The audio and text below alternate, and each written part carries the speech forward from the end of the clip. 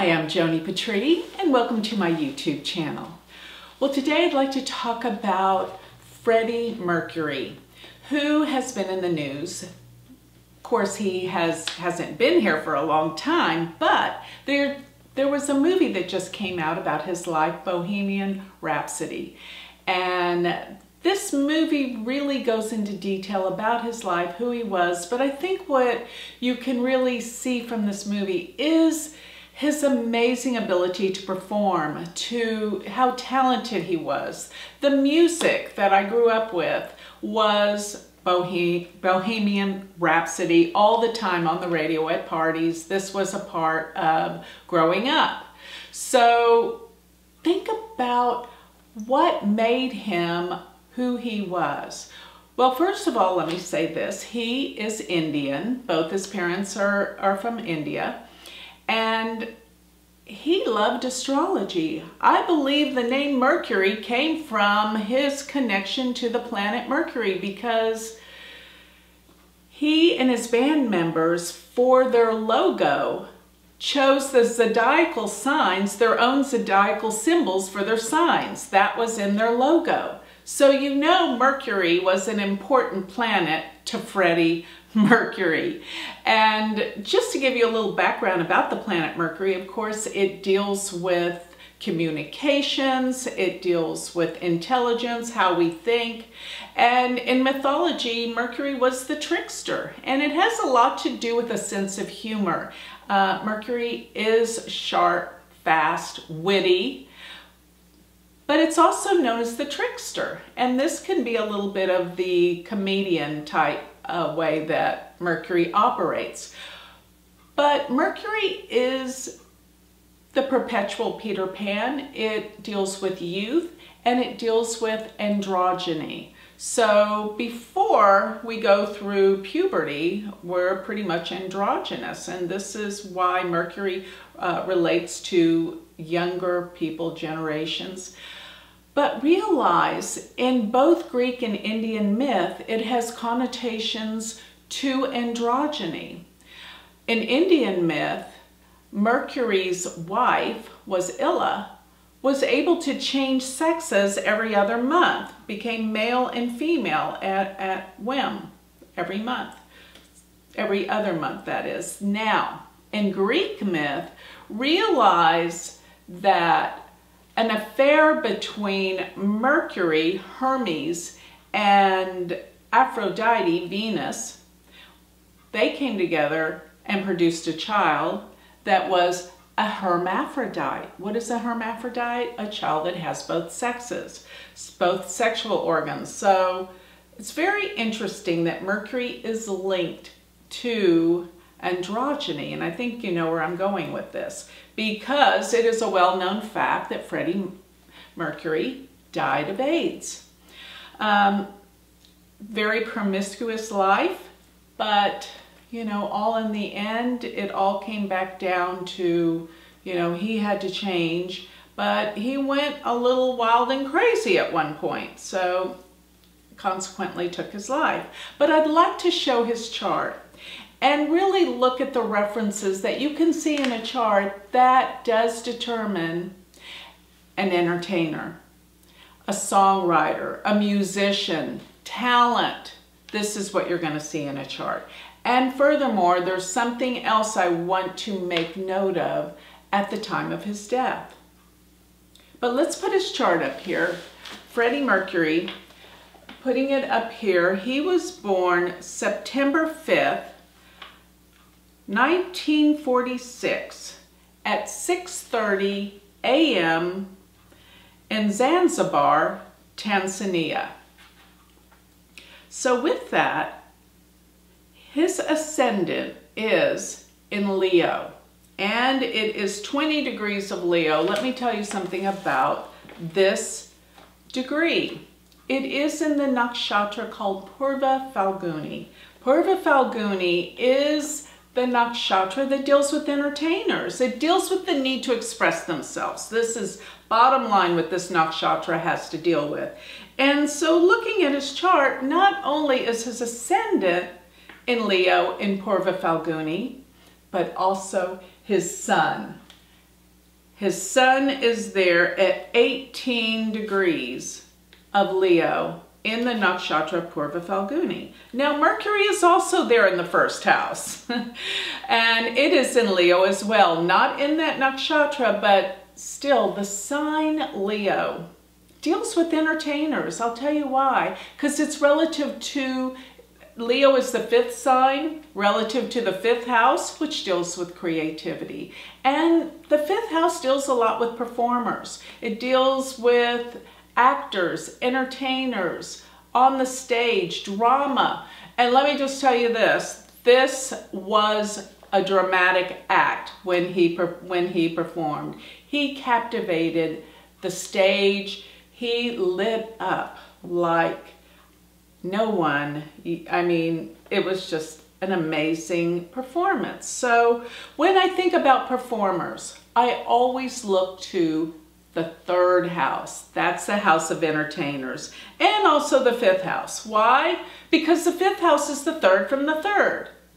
But going to his 3rd house, look at the power in this 3rd house. In the 3rd house, he has Venus, Jupiter in the sign of Libra. And I emphasize Libra because to have Venus in Libra is so powerful. And it's the ruler of the 3rd and the 3rd. And I might say it is also in the nakshatra Chitra. Chitra is the bright and shining one. It's the gem, it's the jewel. And they say many people in acting have this nakshatra strong.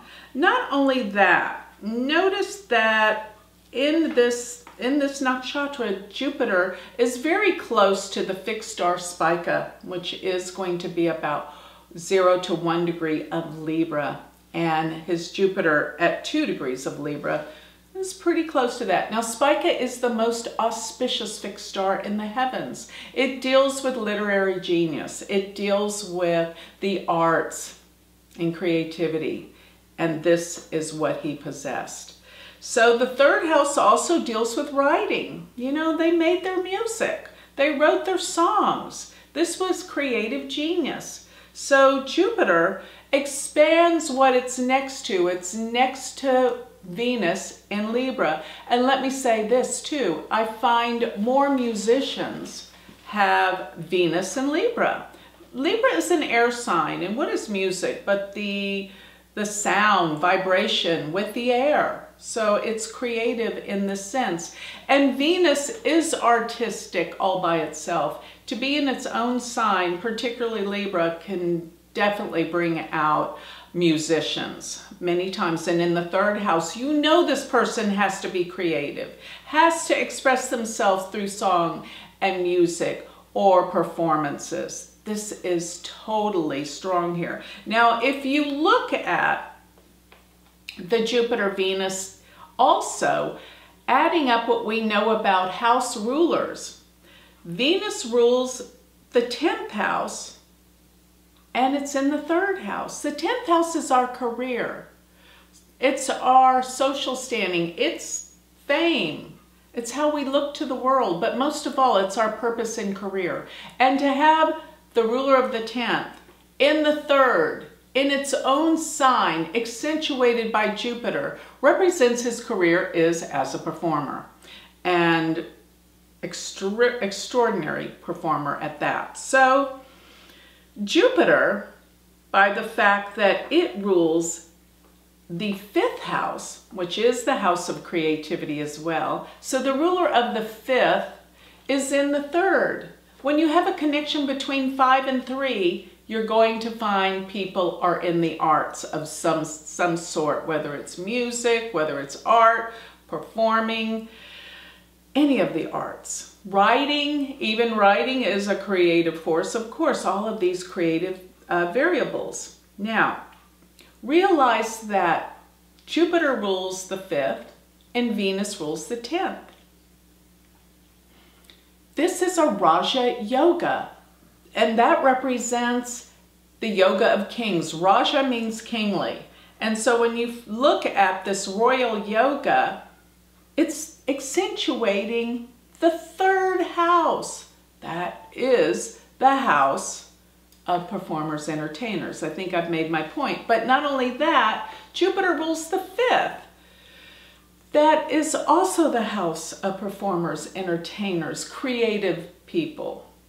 So whenever you have two planets come together and one rules an angular house, which the angles are 1, 4, 7, or 10, and Venus rules an angle because it rules the 10th, and the other planet that it's conjoined with rules a triconal house, which the triconal houses are 1, 5, and 9.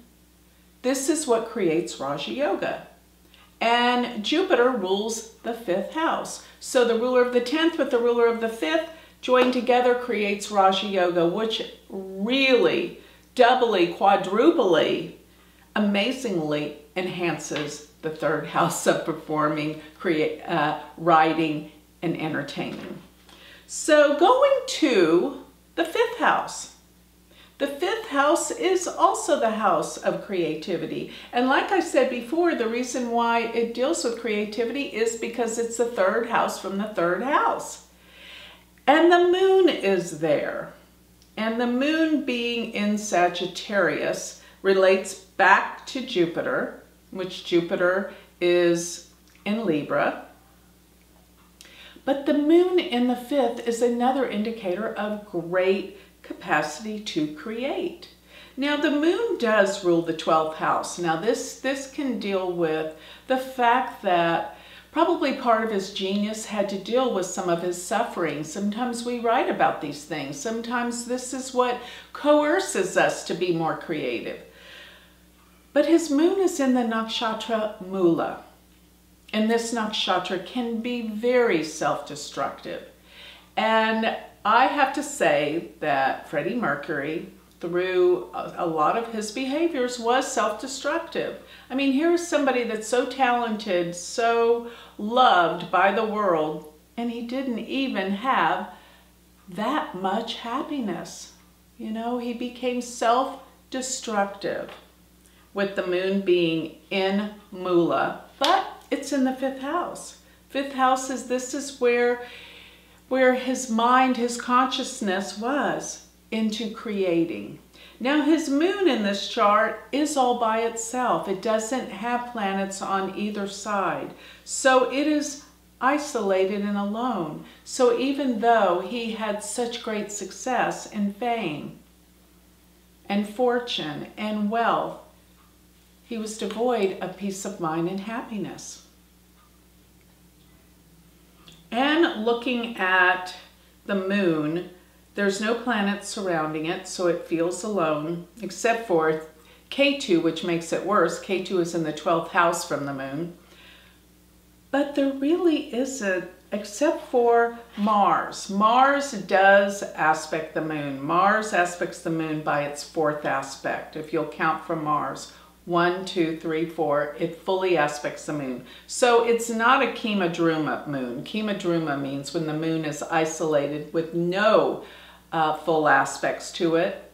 And that's a devastating moon where people feel completely alone. The mind is cracked. But he has Mars aspecting the moon.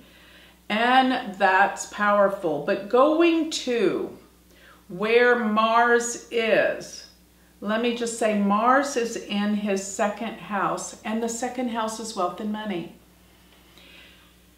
With Mars being there, he spent a lot of money, but he made a lot of money. He made millions. I mean, these performers, when they're at the top of their game and sell this many, that popular, this many records and music, extraordinary wealth. With Mars being in the second house. But Mars is conjunct Neptune. And many times a conjunction such as Neptune with Mars can be great delusions. And yes, in many respects, he had to be delusional with the behavior and the things that he did. And plus, with Mars Neptune being in the second house, realize the second house will depict our early childhood, which could not have been easy. And he did not feel connected on some level with his parents, with his mother, with the moon being isolated. That's your relationship with your mother, with your sense of security. And Mars being with Neptune in the second house, there wasn't that strong a sense of security. And that also leads me to his fourth house, where he has Ketu. This means a lack of security, a lack of stability, that there just wasn't solid ground when he was growing up. There was so much that had to do with change, disruption, probably moving with Ketu. They say Ketu in the fourth house deals with the sense of feeling like a gypsy. You never feel at home anywhere. And many times people with Ketu in the fourth move around a lot. So he's pretty much been all over the world. But Ketu in the fourth really does detract from the connection with the mother. Wherever Ketu is, remember, you feel like something's always missing. And that goes to his home life, his family life, his mother. And probably he had these issues and problems of being gay and not wanting his family to know. This was not okay with a traditional family. So therefore, there's the disconnection with the parents, the family, the mother. Saturn being in the 12th house. You know, this is always feeling responsible and always putting yourself down for feeling guilty about things. And Saturn is with Pluto in Cancer. So this was a generation of difficulty. You know, he came right after World War II. This was a difficult time in his generation to have Pluto in Cancer. But Rahu, when Rahu is in the 10th house, this leads to great success with career and notoriety and fame. So Rahu, not only that, is conjunct planet Uranus, the planet of the Great Awakener, the planet of unconventional, the unconventional, radical, rebellious one. And look at that. Wouldn't you say that he was pretty unconventional and radical and pretty rebellious all at the same time? And this really stood out in his performances, the way he dressed, the way he performed. It was out there, but that's what made him who he is. So unique, so unusual, so different, and so talented. So one thing I wanted to add that's very, very interesting, I pulled up the day that he died, which was, I believe it was November 24th, 1991. So pulling up all the transits, which were fascinating to really look at what happened on that day. You know, we always think of Jupiter as the great benefic and protector, but don't forget that Jupiter is freedom. And when somebody is suffering and there is no hope that they can recover or heal, when Jupiter aspects the sun, this can represent death. Because it is freedom from the suffering, from the chains of the body, the prison of the body that keeps you suffering. And on that day that Freddie Mercury passed away, which I'm sure was just a horrendous death, with the body disintegrating from the AIDS virus, transiting Jupiter was 18 degrees of Leo. Notice his sun, 18 degrees of Leo. And how many times, there's so many times I have seen Jupiter brings death. Because what we don't understand is death is a beautiful experience. It gives freedom. And Jupiter was conjunct the sun. So he was rejoicing on that day when Jupiter hits the sun. You know, my teacher used to say, when you're born, you're crying and everyone else is rejoicing at the time of your birth. But when you die, you're rejoicing and everyone else is crying. So that's the interesting part of what we don't understand, is that death is the ultimate experience. And Jupiter conjunct the sun brings this freedom. So with that, I'd like to close. I thought you would find it very interesting to really study and understand some of the deeper aspects of someone this famous and someone that's brought back into the limelight after their death. It's very interesting that this is the time that he's being brought back. And you will see that even transits during the time that someone that's been gone for a while comes back, you know, it could have a lot to do with the transit of Jupiter. Jupiter being in Scorpio, being on K2, reviving something from the past in his life. So with that, I'd like to close. I hope you've enjoyed this analysis. If you would like to learn more about Vedic astrology, I have a university, which is University of Vedic Astrology.com. Or if you would like a reading or learn more about me, you can always go to my website, which is galacticcenter.org. Thank you.